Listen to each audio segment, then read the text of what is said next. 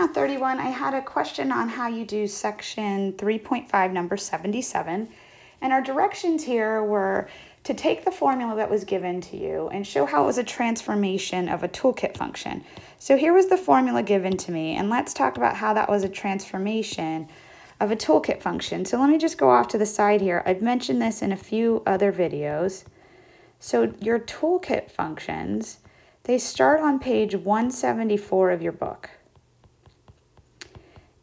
And when we talk about what one of our main goals in Math 31, one of our main goals is for me to give you an equation, a formula like this, and for you to just on site know what that basic graph will look like. And that knowledge starts from knowing what your toolkit functions look like. So when I say toolkit functions, I'm hoping that if I gave you y equals x, you knew that was the equation of a line, or y equals x squared was a parabola, or the absolute value of x was a v. And the function that we're going to use in here, the toolkit function you need to know about, is the square root of x. All right, and the reason we're going to use the square root of x is because I have a square root here. So my parent function is the square root of x, and I'm shifting it and reflecting it a little bit in number 77. Now, if you know what this toolkit function right here looks like, fantastic. If not, here's how you can graph it. Oops, wrong marker. Okay, so if you have no idea what a graph looks like, you can always make your little t-table, and then you can plug in your favorite x values. Usually, I plug in -2, -1, 0, 1, and 2. I'm not going to do that this time because I have a square root here, right? And that's lighting up one of my domain issues. I know that I can only plug in numbers that are 0 or positive. So I'm going to go ahead and make sure I'm addressing that. I'm going to start with 0. I'm going to do 1. Instead of going to 2, I'm going to go to 4. I want to make myself efficient, right? 4 is a perfect square, so that'll be easier for me. And I could do 9, but I don't need to go that far. So I'm just going to say, well, the square root of 0 is 0, the square root of 1 is 1, the square root of 4 is 2. If I wanted to graph that function,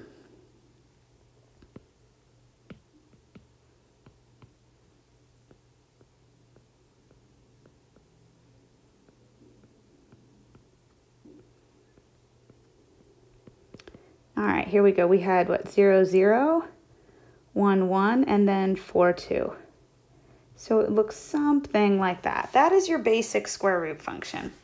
All right, now how does that relate to 77? Well, I want to get this in the proper form, and when I take a look at what I see here, I see a negative out in front of that x, and I also see a positive 4. But we need to be careful. It's not ready to be seen as a transformation yet. What we have to do is factor out that negative. So let me go ahead and factor out that negative. So this would become the square root of negative of x minus 4. And if you're not sure, let me show you how this is working, right? If I was to take a look at negative of parentheses x minus 4, I want you to imagine if I redistributed that. I could distribute that negative symbol to the x, and I could also distribute that negative symbol to the negative 4. So if I was actually to perform that multiplication, -1 times x is negative x. -1 times -4 is positive 4. So you can see that my radicand, oops, not there. My radicand here is the same as my radicand here. So I've just put it into a different form because then it's easier for us to see the transformations that happened. So I do have this negative symbol here, but now I have a -4. So this -4 is going to shift us right 4 units. And this negative here, I'm going to move this around. This negative is going to reflect our graph across the y-axis. Oops, across y-axis. And at this point, you could plug into technology, right? Whether that's a graphing calculator or some kind of program you have on your computer or your device, and you could see what your graph looked like. But what I want to show you is how these 3 ordered pairs somehow get translated to this graph. So I want to go through this shifting and the reflecting with you, and we're going to do PEMDAS. So PEMDAS would have me do the -4 first and then the reflection second. So I'm going to shift right 4 units, and then I'm going to reflect across the y-axis.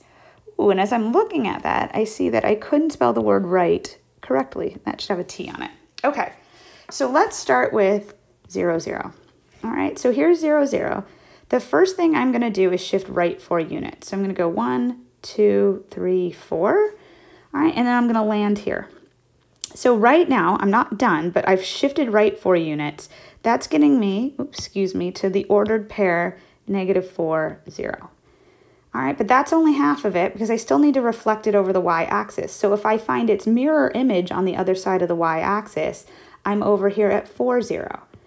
So what that's ultimately telling me is that 0, 0 got sent to 4, 0, and that's what you see right here. You can see 4, 0, oops, let me get my pen there, right there on the graph.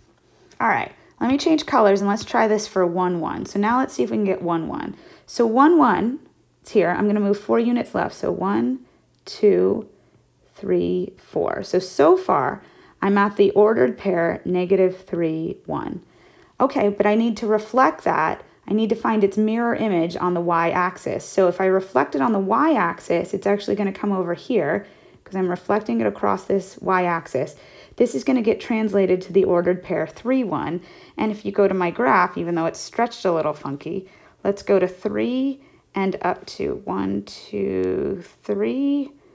Oh, it's looking like it's 0.9. Apparently I didn't do the hottest job of graphing this thing. It should be at 3, 1. Oh well, what are you going to do? All right, let's try 4, 2. So let me change colors here. Wait for it. Where are we? Let's go red. All right, so let's put 4, 2 in and see what happens here. So if I'm going to go 4, 2, all right, here was 4, 2. I'm going to go left 4 units. So 1, 2, 3, 4. So right there, that's going to get me to the ordered pair 0, 2. All right, now I need to reflect it over the y-axis. Well, since it's on the y-axis, it's going to reflect onto itself. And here is the ordered pair 0, 2. All right, so we've got all of that happening. I'm just noticing I have a little typo here. That should have been at 3, 1. I'm not sure what happened when I graphed it, but I'm confident of that point. So that's how you take a look at number 77. We got reflections. We're shifting right and reflecting across the y-axis. All right, thanks so much, everyone. Bye.